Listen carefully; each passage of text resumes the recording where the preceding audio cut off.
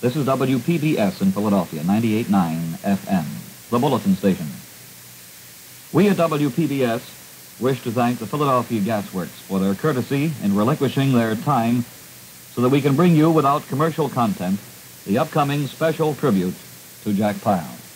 I was his severest critic and his biggest fan. In addition, I include myself as one of his better personal friends. My name is Dick Paisley, and there are those of you who listen to Jack Pyle of the former big band station. You might remember my name through the inter-office memos I used to write, which he in turn read on the air. Jack and I shared the same belief, and that's in the music of the big bands and the better vocalists. In fact, it turned out to be unfortunate for both of us, and not everyone felt the same way. Jack Pyle was a man of principle. Some called him stubborn, others inflexible. He smoked the same brand of cigarettes, drove the same make of car, and saw the beauty of a Canadian sunset without deviation. Most of all, he loved and played good, full, big band music. I still disagree with him, however, that Bunny was the greatest. We at WPBS decided to call on Jack's pals for the night's big bandwagon. The boys who worked with him during his 16 years in Philadelphia radio and television, and who are now not only in Philadelphia but throughout the country. Jack Pyle, a tribute. I can think of no better way to begin than to introduce a man who was Jack's sidekick at KYW in 1955 and early 1956. Biggie Wilson, the morning man from WNBC, New York. Thank you very much, Dick. Hi, this is Big. There's a great joy for me in radio work. Sitting around playing records, talking is the thing I like best of all, I guess. Except this is got to be the hardest radio show I've ever done. Jack Pyle, although he and I worked together at radio station KYW for just 1 year when I was in Philadelphia. I worked from 10 to 2 at night.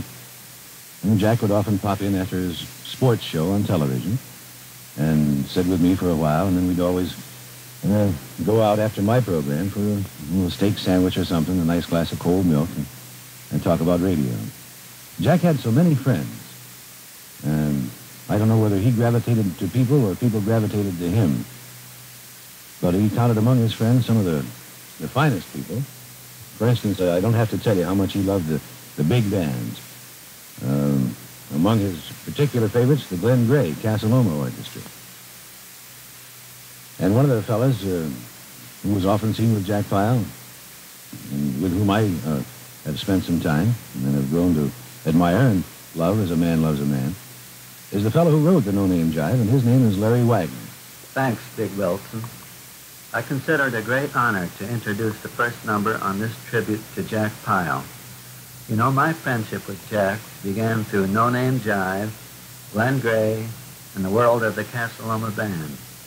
It eventually came to include both working and playing together, World Series games, happy evenings spent in his home, and even trips to Hollywood with him. I always loved being with Jack. He made me feel 10 feet tall, and in the case of No Name Jive, he treated it as though I had just composed Beethoven's Ninth Symphony. All of us will remember this special gift he had for his friends, the ability to make them feel that whatever they were doing was the greatest. In music, Jack constantly maintained his high ideals, and I've always been happy that these ideals included a love for the big bands, a love which I share, and which was one of the common bonds between Jack and myself. Our friendship also brought an added privilege to me, that of knowing his lovely wife, Emily, their daughter, Carol, and sons, Toby and Randy, a most wonderful family. So, Big Wilson, let's hear it for Jack Pyle. Another of Jack's favorites is a fellow who used to be, again, on KYW, and now does the all-night program at WOR in New York City.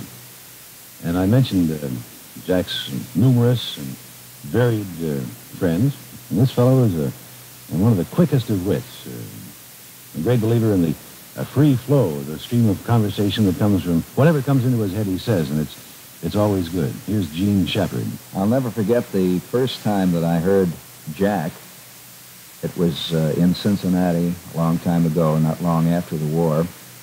And I had just gotten out of the Army and was coming down to that city to work and go to college at the same time. And I was listening to my car radio as I drove down through Indiana.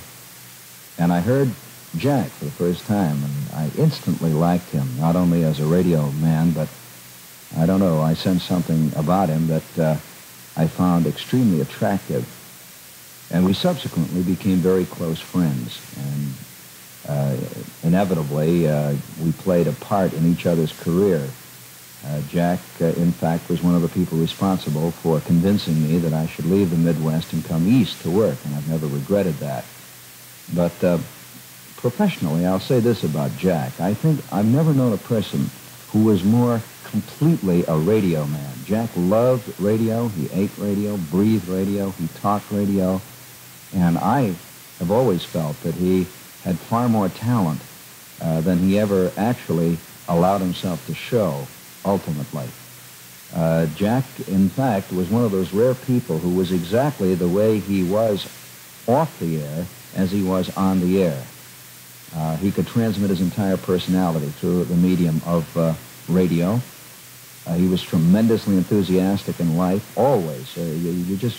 In fact, he often tired people out just to be with him.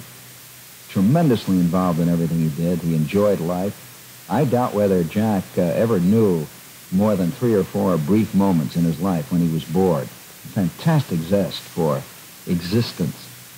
And he took it as it came, too. I don't recall Jack doing much complaining. He was one of those guys who, here it is, and this is the way it is, and he enjoyed being part of it. Just being alive was a great thing for Jack. And I remember long afternoons out at the ballpark watching the Phillies play. I don't think I've ever known a more totally dedicated baseball fan than Jack was. Well, I've been very proud and certainly honored to have been allowed to say a few things about my very good and longtime friend Jack Pyle. I don't think we'll see his kind very shortly again, if ever. He was a product, really, of a past time and an era which is quickly disappearing. Now let's get back to Big Wilson and see what some of these other people who knew Jack, probably in some cases better than I did, what they had to say about my old friend. Somewhere along the line, when Jack was at KYW, I think, back in the old days, he came across a fellow named Bob Beck, and they became fast friends. I suppose maybe Bob is one of Jack's closest friends. And Bob and his lovely wife, Pearl, and some fine kids. And I don't know how to explain Bob. He's a salesman, drives all around the country, selling things. And he's kind of an ordinary, average American guy, except he's so far above average, I don't know how to tell you about it. Let's see what Bob Beck has to say. Thanks, Big. You know, Big, you weren't tagged with that name without reason. Do you remember the crazy things we did? For instance, I'd like to relate an incident which, when recalled by Jack, made him roll on the floor in laughter. It was on a hot summer night, and you decided to go for a swim in the goldfish pond in back of Jack's home. Or was it the drafty castle, as Paul Taylor called it? Well, you put on your trunks, dashed out of the living room, and plunged in with the overtones of a noisy whale. The scene was one of an erupting volcano. I suppose this wouldn't seem so funny to anyone else except to explain that you are, well, let's see, approximately 6'6", weighing at the time about 345 pounds, and the fish pond was 5 feet square and only 4 feet deep. The only resulting problem was how to get the water back out of the living room. Oh, I suppose I could go on for hours relating the genuine fun we all had in our association with Jack, both professionally and as friends. I know my wife Pearl and my boy Robbie, and I had the privilege of knowing Jack for some, 10 or 11 years, and we shall always cherish those memorable times together.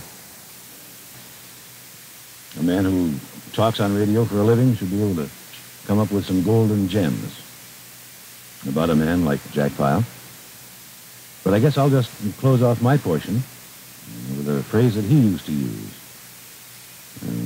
Jack, someday, when my time comes, I'll be up there too. And I'll be looking for you especially. I think it's pretty well established that there was only one Jack Pyle.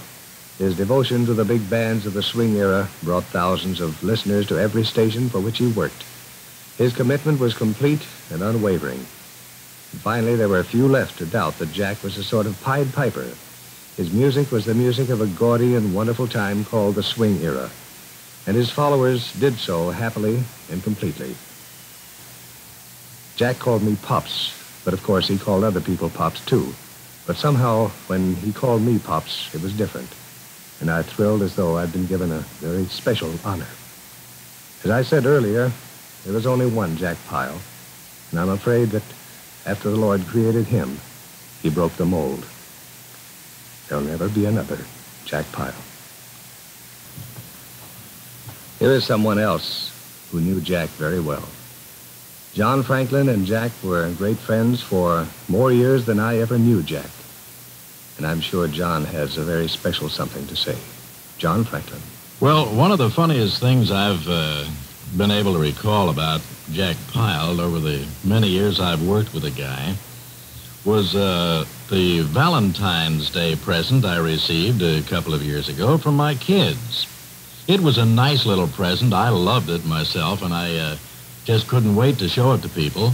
And I wanted Pyle to be one of the first in town to see it. So I laid for him. I set a well-planned, well-baited trap. When I went on with the farm show at 5 o'clock, an hour before Pyle was due in, I explained that the kids had left my Valentine present in the bedroom, and I'd brought it in with me, and I was enjoying it at the moment. I would describe it for you, friends, but I just am not great at this type of thing. Jack Pyle does this sentimental, descriptive type of thing best of anyone in Philadelphia. So if you don't mind, I'll wait till Jack gets in, let him look at it, and say its value and beauty and whatnot, and he'll tell you what it is. Well, it seems that Emily heard this at about 5 o'clock when I went on the air, and she was about to get up.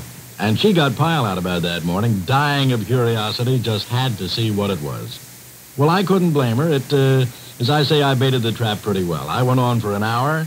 I wish I could tell you what my Valentine present was, friends, but, I want Jack to do it. So he came in, and he's stomping, and he's walking up and down, and he says, "What is it? I want to see it. Where is it?" I said, "Jack, wait. I let him build it up on the air for about 45 minutes, and just before the 7 o'clock news, I came in and showed him my Valentine gift. I didn't have my pants on. They were a brand new pair of shorts, white shorts, big red hearts, and they had lovely little sentimental sayings printed in the hearts. A real Valentine gift for my kids, and Jack, I think he was caught as badly as I've ever seen him caught on the air. He talked fast for about 5 minutes, and he didn't have nerve enough to say what the present was. He said, "Well, now here they are, and this guy is walking in here, no pants, just shorts, no pants, and there's the Valentine gift." He said, "I understand. I want you to know it's nothing bad, but I just don't know how yet to describe this thing. Understand, it's perfectly all right." And as I say, it took him 5 minutes before he got up enough nerve to say it's a brand new pair of shorts. It's either white shorts with red hearts or red shorts with whatever the back thing would be there. And he said, "I haven't read the sentimental sayings yet, but I'll do that next and get back to you." I guess over a period of years, I introduced Pyle's morning show so many times that after a while I began to think it was mine. Of course, the reason was he was always late. Never saw the guy on time. Many of us over a period of years used to say that if Bunny Berrigan had lived, I guess Pyle probably would have been his closest and best friend over a long period of years. Right about here, I'd like you to meet another cat who was entailed in the Pyleisms over a period of years, and particularly of late. A guy who did many of the tapings on the Saturday night show that all of you have so faithfully listened to over a long period of time. Steve Craig.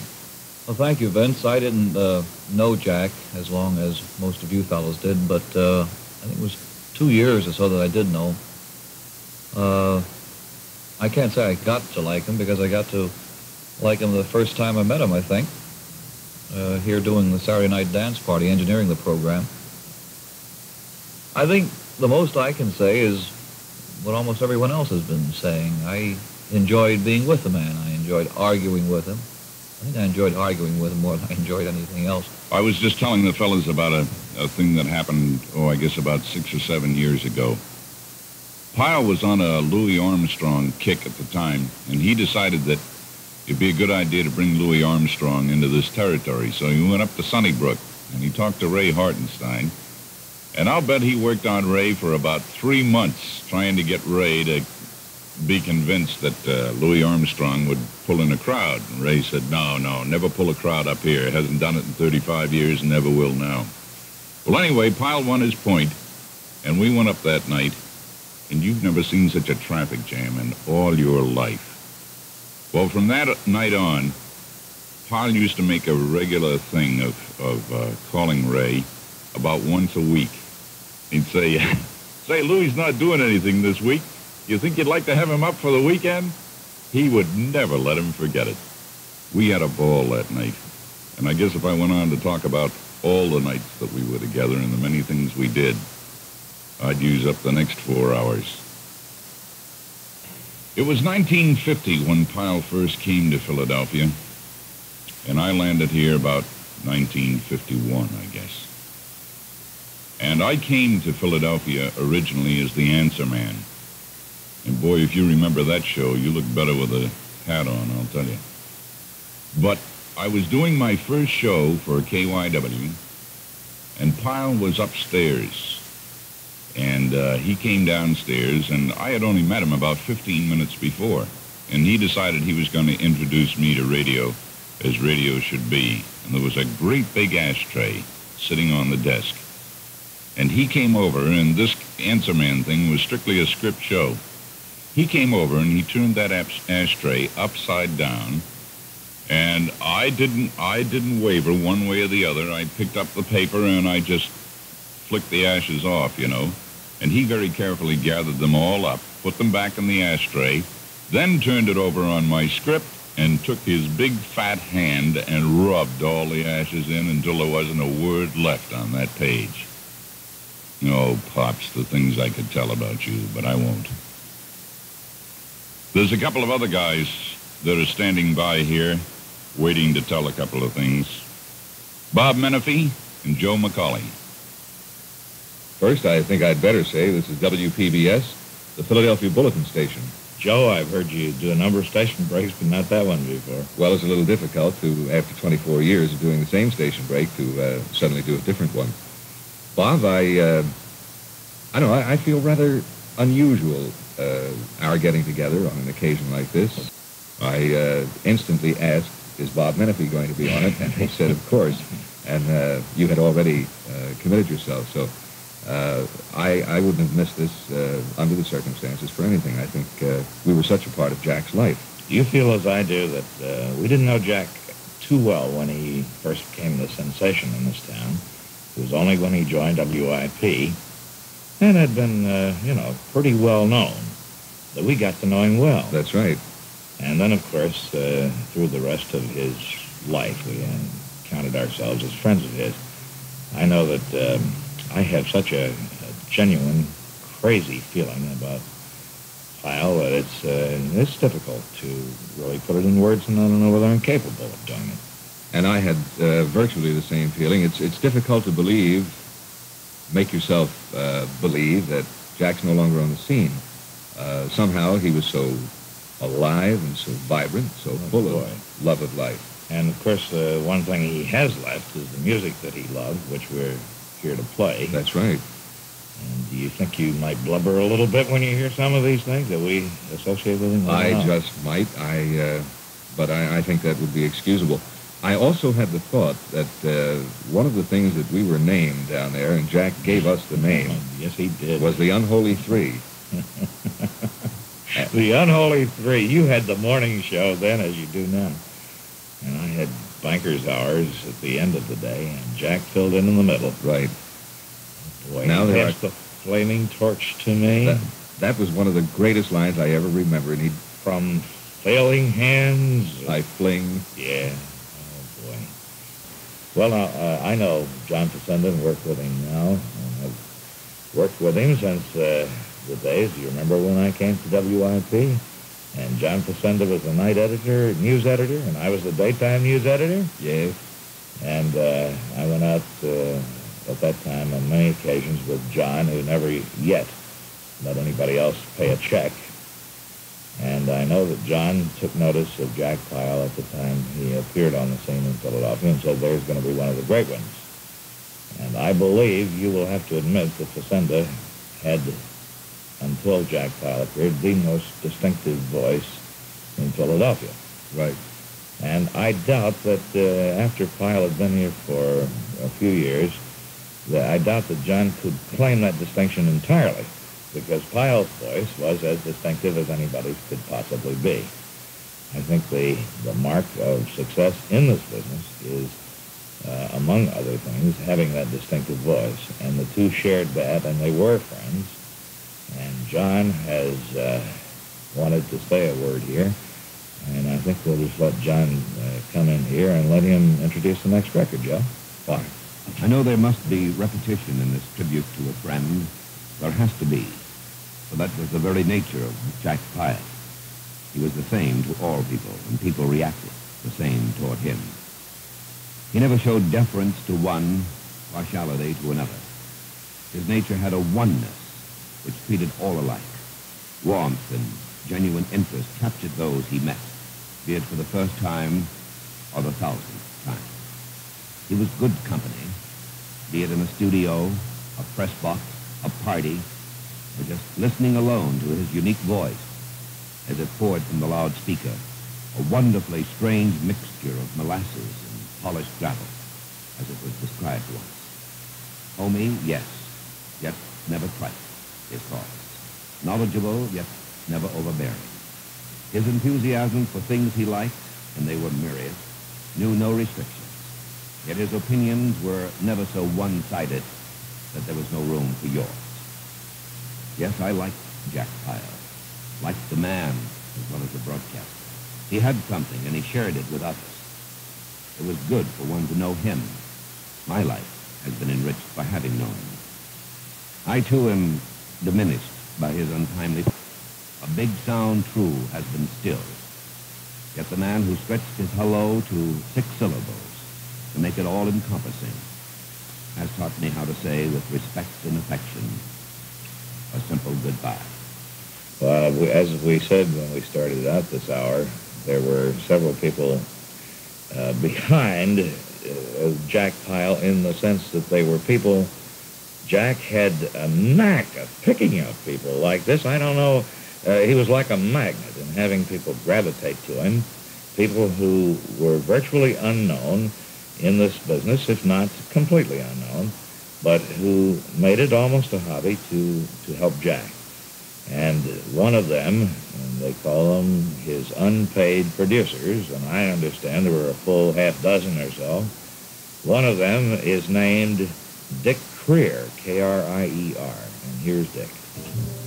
I think one of the finest things that we could ever do in memory of Jack Pyle is a 4-hour tribute that encompasses many of the friends that he had acquired over the years. This, along with the music that he loved. Jack's pleasures were simple. He was overwhelmed with baseball, color television, veal parmesan, outdoor grills with thick hamburgers, and most of all, a group of friends in his own home. He looked forward to the many so-called summit meetings that he and his staff of unpaid producers had periodically.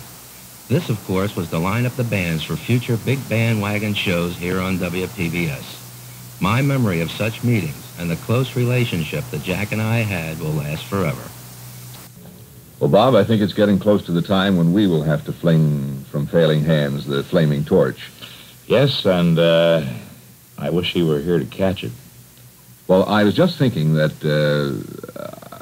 should I say goodbye to Jack Pyle? No, because he will always live in my memory. We can't say goodbye to him. Right. We can just say that we hope that the friends of Jack Pyle, and they must be in the countless thousands who are listening tonight, have enjoyed our reminiscing about him. I, believe you me, I'm glad to have these freshened in my memory. Right. This is Joe McCauley. And Bob Menefee. And we'll turn things over now to another great friend of Jack Pyle's, Bill Bransome. This is WPBS in Philadelphia, and I'm Bill Bransome.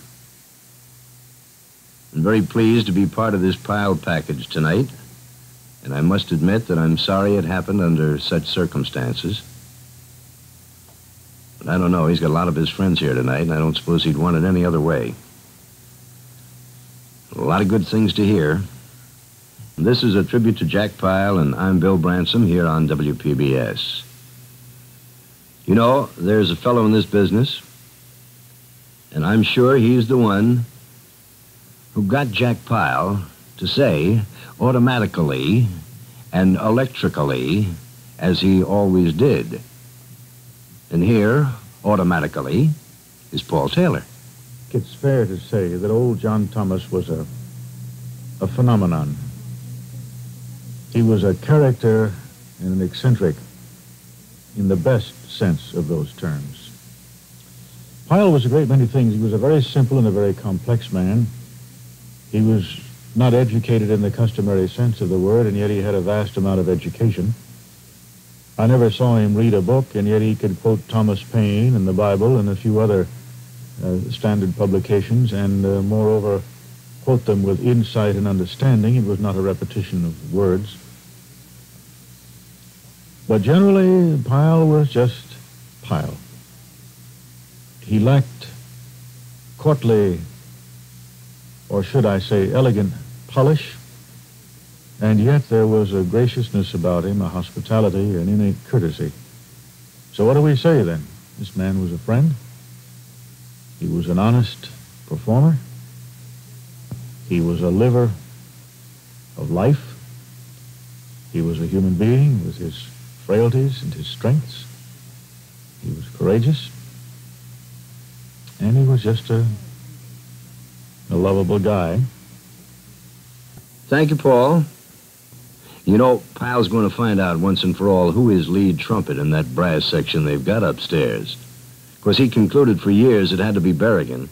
And there are people, among them that old naval hero, T.E. Paisley, who insisted Conrad Gazzo should have been lead trumpet. Reminds me, you know, Pyle always used to laugh at my jokes, and I gotta love him for that. I told him a story once about a trumpeter that went to heaven, and all he wanted to do was get up there and play in that brass section. And St. Peter said, well, you're gonna have to practice. And did he ever practice? He practiced for 10,000 years. Gabriel was playing the lead, incidentally. And then St. Peter said, all right, you got a chance. Get up there and let's see what you can do. And he sat down, picked up his horn, looked at his score, and he slumped at his seat. The fellow next to him said, what's the matter, Pab? Babe, Mac, whatever. He said, I practiced for 10,000 years, and look at me, I got a 500-year rest. Joining me this evening is a fellow with a real set of pipes. That's what we say in this business, anyway. Fred Harper wants to come in for just a moment. It is frequently said that as long as the memory of a man lives on in the thoughts and recollections of those who knew him, that man will never die. Well, Jack Pyle is not the sort of man to evoke sentimental memories, although I guess he himself was essentially a sentimentalist. But whether those memories are sentimental or not, they are clear and they are strong. They go back for me to 1951. Jack was doing the early morning show on KYW. Gene Graves, now with WFIL, preceded him with the farm show. The horseplay between them was frequent and intense. It was on that early show that Jack and Paul Taylor began their satirical and humorous bits that later blossomed into their very popular 15-minute evening show back in 54 and 55. I remember my first meeting with Jack. He was walking some sort of a very large dog back of his apartment in Wayne. We were introduced by Gene Shepard. I remember Jack, too, when he had the top-rated record show in Philadelphia daily on KYW from 12 noon to 3 p.m. I recall his grudging but inevitable knuckling under to the direction of Grady Edney. And then there was Jack's love of baseball, his friendship with Smokey Burgess, who came from Cincinnati to Philadelphia about the same time as Pyle, and there was his friendship with Robin Roberts. There's so much to remember, but there are many years ahead for that, for all of us. So all I'll say now is, hello, Jack. How are things where you are? I can't say it, but I am. Not I am, but that's my name. That's what Jack always called me. He always wound up giving people names. And he called me Handsome Bill Bransome. And if ever anybody says that, I'm only going to think of one guy. This is a tribute to Jack Pyle, and I'm very happy to have been a part of it. And like I said earlier, I'm kind of sorry that it had to happen at all. Well, thank you, Bill. Jack used to call me Rod LaRock. That was just a month and a half ago, although it seems infinitely longer. We were exchanging photographs. It started out as a joke, but he would ask the folks if they wanted a picture of me to write into him, and I asked the folks who were listening to me if they'd like a picture of Jack to write to me. We kind of exchanged them. We were both surprised to find that a great many folks did want the pictures. And I used to remind them that they'd like to have a replacement for their dartboard, be sure to get a Jack Pyle picture. You get a big kick out of that. But he called me Rod LaRock after the photo in the newspaper. I'd like you to hear this story, related by the man who found himself involved with Jack. I think you'll find it very interesting. Here's the big fella from New York. This is Ed McMahon. One Saturday night last summer, I was driving down to join the family in Avalon. It was a rough night negotiating the tunnel in the Jersey Turnpike traffic, lots of traffic. And when I was finally free of it, I started to lose the New York station I'd been listening to. Me driving without listening to the radio is unheard of. A radio goes on, and then the ignition. I flipped around for a minute or two, a lot of top 40s. Too many, I thought. Some guy from Charleston that had something, but no cigar. I left him for a sound out of Montreal. Well, nothing here. Let me try FM. I flipped it on, and that old Irish McMahon luck. There was Jack Pyle. Now, what in the world was he doing on FM? He was doing great. Great music as usual. That great Jack Pyle sound. Herman's Heard. Pyle was doing one of those great setups for Apple Honey.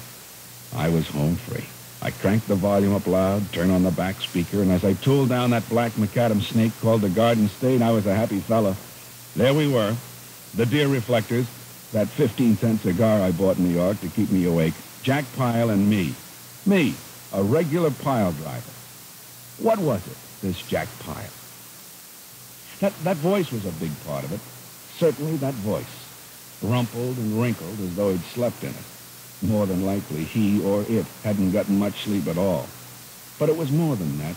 Much more. Something that he did with a microphone. Some special way he looked at a record. Jack Pyle was the kind of guy that when he got involved, he got involved. Three guys having drinks together became a party. He didn't just go to a ball game. He went away with the team for winter training. And he would have suited up and clouted a few out to Richie if he could have gotten away with it. Jack Pyle got involved with a microphone, too. He had a love affair with it. And when you listened, you always thought he was talking just to you and nobody else. When he said hello, that housewife scrubbing pans in Manayunk, that salesman late for a meeting in King of Prussia tooling up the expressway, the medic at the Navy Yard all wanted to say hello back. And I'll bet many of them did. They said of Gabriel Heater that he could look at a brick and see a house. Jack Pyle could look at a piece of acetate with a hole in it and see the Benny Goodman Band on stage at the Earl Theater.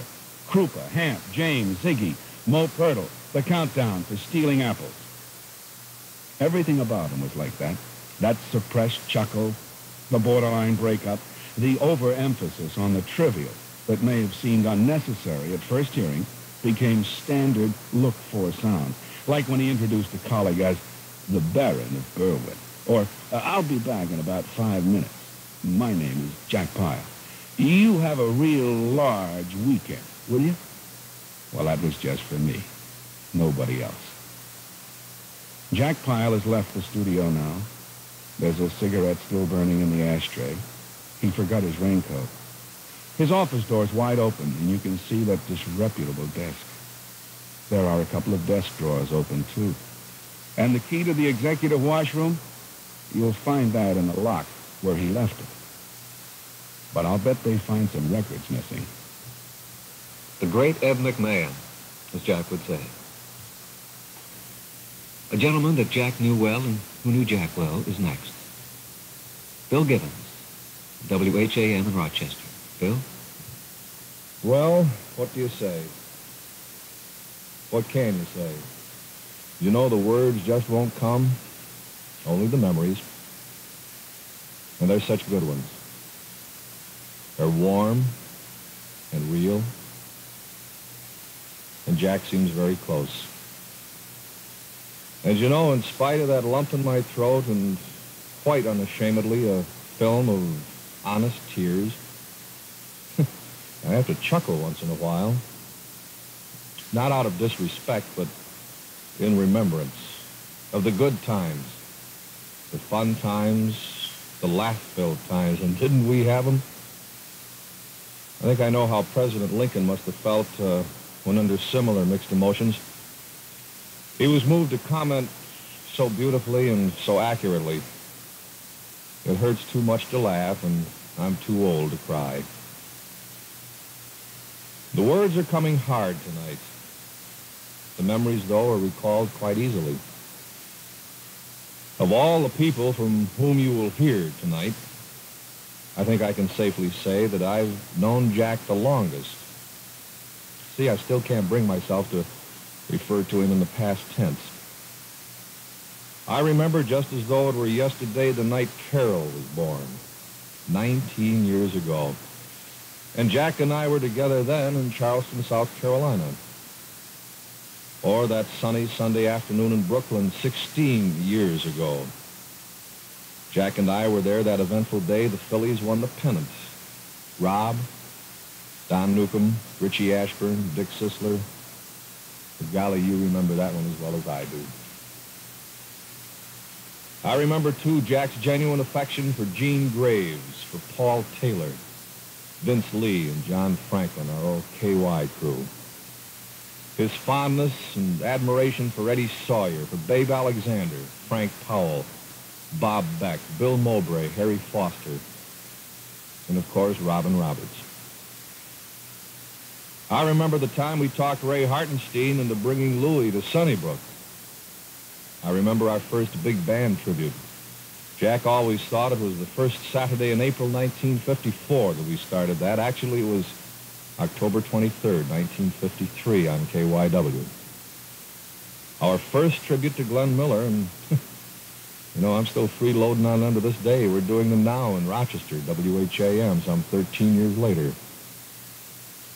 I can remember Toby, age 5, pitching to Philadelphia Athletics coach Chief Bender at Connie Mack Stadium on the occasion of KYW baseball night. That was in 1951. I remember the last time we talked. It was only 4 days before he died, and this wonderful, unpredictable, outgoing character that he was true to form right to the last. He called me at 20 minutes to 3 in the morning. Any tribute or remembrance of Jack Pyle, during which we dwell on the big bands and the tributes, just wouldn't be complete without a word from this guy. He made a lot of it all possible.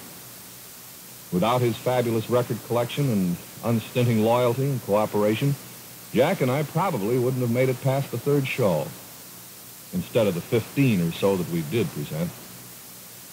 A man whose friendship Jack Pyle always prized very highly, as I still do to this day. Here's Harry Foster. Thanks, Bill. It's unfortunate that we get together under such sad circumstances, especially since you, Bill, were the one who first introduced me to Jack back in 1954 when you were both at KYW, and Jack had started the first big band tributes. I remember very vividly sitting in Bill Given's living room with Jack and setting up the first tribute to Glenn Gray and the Casaloma Orchestra. As to Jack, much could be said and has been said, I know, on this program. But from my point of view, I know he loved life and enjoyed every moment of it, no matter what he was doing or how things went.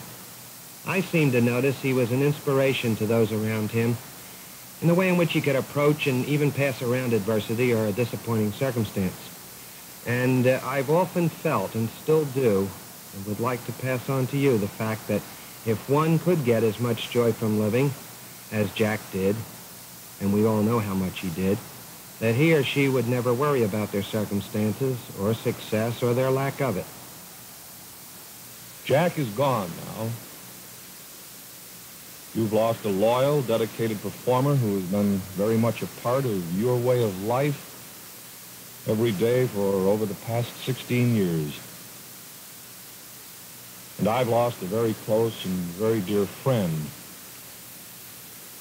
Let me say simply, but with all the sincerity at my command, that you and I, all of us who came in touch with this warm personality in any way, are much richer tonight. And my own personal memories and experiences much fuller, much brighter. I'm going to miss him very much. Jack Pyle died Wednesday, April 27th, 1966. But I don't have to believe it if I don't want to.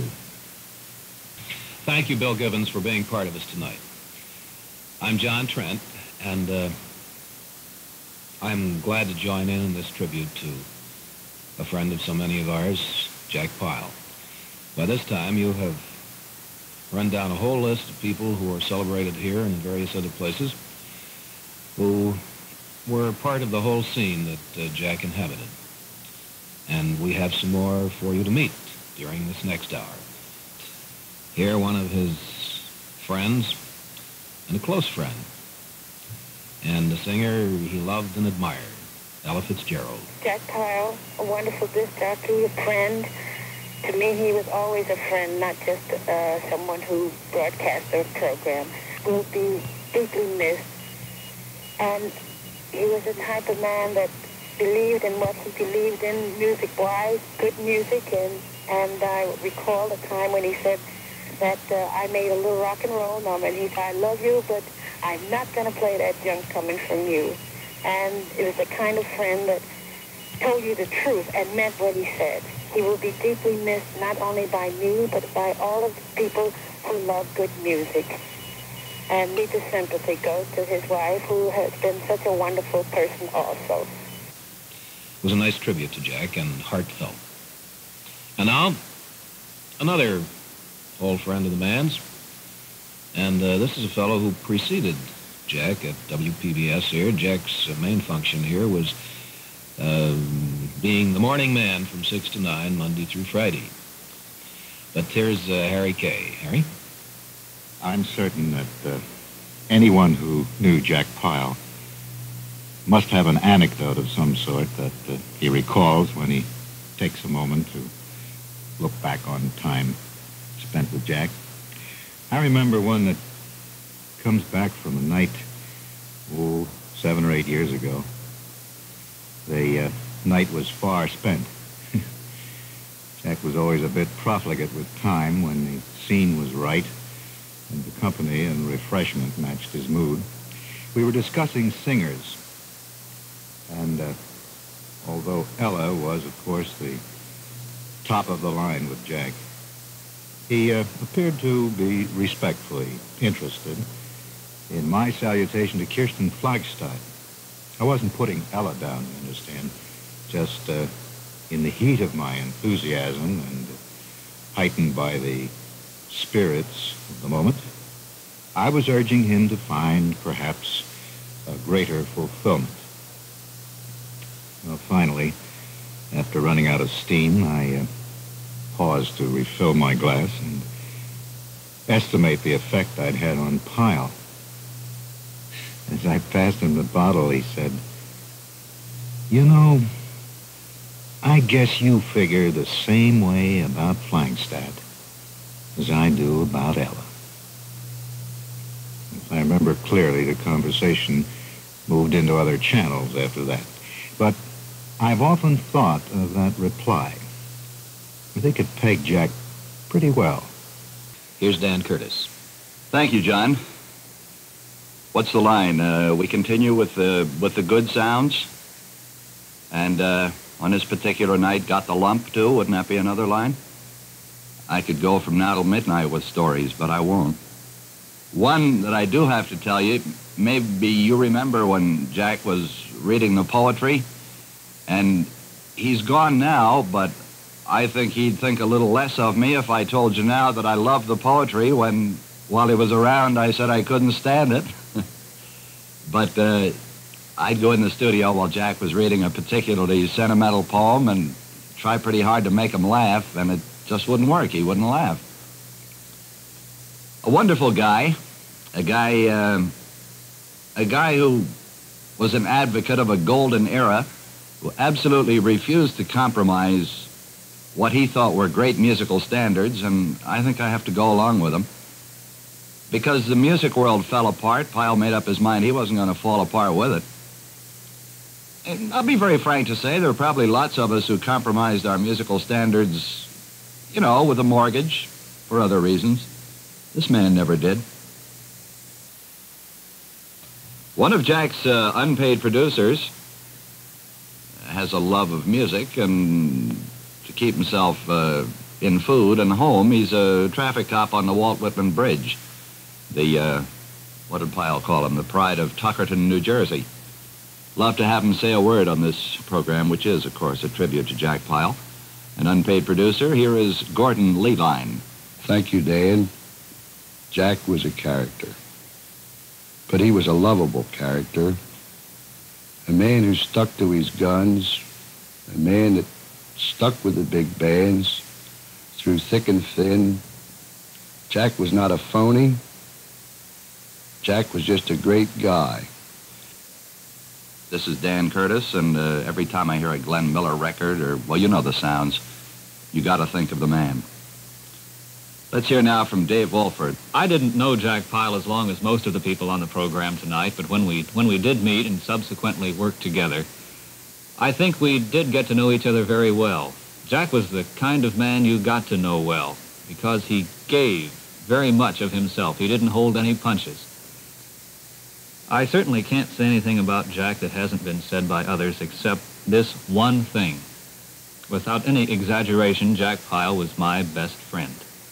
He went far out of his way to help me many times, and especially one time when I needed help like I had never needed it before. And I think I can say, along with a lot of other people, that he was still helping me the day he died. For those of us who spent any time around Jack at all, it's difficult to even talk without using some of his favorite expressions. Things like, "How's everything where you are?" "It's time to make the move," he used to say. And the one thing that never did make any sense but seemed so right all the same was the way he'd say, "Who does your laundry?"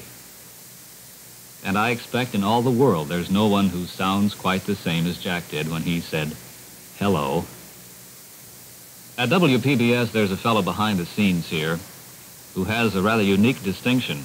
He worked with Jack at another station where Jack worked and came to be a close friend of Jack Pyle's. He's a producer, a record librarian, a general man of all capabilities, and a good friend of Jack Pyle's, Skip Clayton. Thank you, Dave. As you may know, Jack and I were very close to each other. He did so many things for me, patiently teaching me things I didn't know. Now I can only look back and remember the many hours we worked together and how enjoyable and wonderful they were, and there were many. I will always remember that any time we played a Tommy Dorsey or a Benny Goodman number that had a Bunny Berrigan solo, or a record by Bunny's band, when we got to Bunny's solo, I would turn up the volume in the studio, and then I would watch Jack imitate Bunny. There was a place in Philadelphia that Jack liked to go just to sit down and listen to the music. It's run by a band man that Jack liked a lot to be around, a man he just liked. Here's Jack's friend, Billy Kretschmer. Thank you, Dave. Well, about Jack Pyle, you know, he had a great faculty for intenseness. He liked things so intensely. I remember when he used to walk into the club and we'd be playing. Maybe our audience wasn't as responsive as should be. But the very presence of Jack Pyle, the way he permeated this enthusiasm, what all of a sudden the whole room used to rock. It was this great love he had. And of course he did that in other things.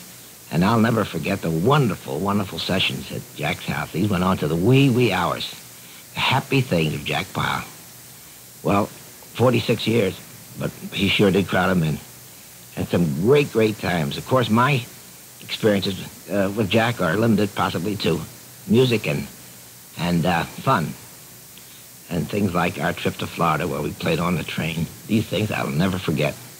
And the people with it were along will the guy that spurred this thing on with his, as I said, enthusiasm and his great love, Jack Pyle, one of the guys that go down forever. It's a big, big loss to me. I shall never forget. Here's another enthusiast of the big band sound, a fellow that Jack worked with, an associate of Jack for many years. Our friend, too, Pat Landon. Thanks, Dave. Under the circumstances, it's something rather difficult to have to do, having known our good friend for some time. A fellow compatriot and occasionally a ne'er-do-well. My favorite term for him was mumbles, and I can well imagine what he might have said back as he did so many times. At this hour in the evening, I'm pretty sure you've been listening for the last, 3.5 or more. And I do believe there are not very many dry eyes in the area at this particular point, yours truly included. Of course, he was always strong for the big bands, as you well know, and yours truly likewise, plus vocal groups if they sang in harmony, or in tune, I might say. That's my little touch of appreciation and remembrance, so far as our friend is concerned. Another gentleman who has perhaps other kinds of memories is right here with us this evening. General Manager, WPBS, Ed Meehan. Ed? Thank you, Pat. What more can you say? There's been so many wonderful things said about such a wonderful guy. And there's so little that can be added except that each individual experience you had with the guy means individually so much to each of us. I've had my share of anecdotes with Jack. For many years, I've been a fan of his, a friend, and the last several years, his boss. And you have an awful lot of wonderfully common experiences when you get into a relationship such as those with such a tremendous guy as Jack. It's tough to come to the end of something like this. I guess it never comes to the end, really, because what Jack said and what Jack did will go on not just today, but for years and years ahead. Every time we think of the guy, we're going to have a little twinkle, a little sparkle, a little smile, because there were so many wonderful things that he shared with you and with me and with all of us, I think, both individually and collectively, both in front of the microphone and away from it. For a little while tonight, once again, a giant has walked among us. And from those of his friends who have shared with us on, once again, both sides of the microphone, the wonderful experiences, the anecdotes, the music, and the personality of Jack Pyle, we, all of us, most respectfully, most humbly dedicate to Jack's memory these last 4 hours.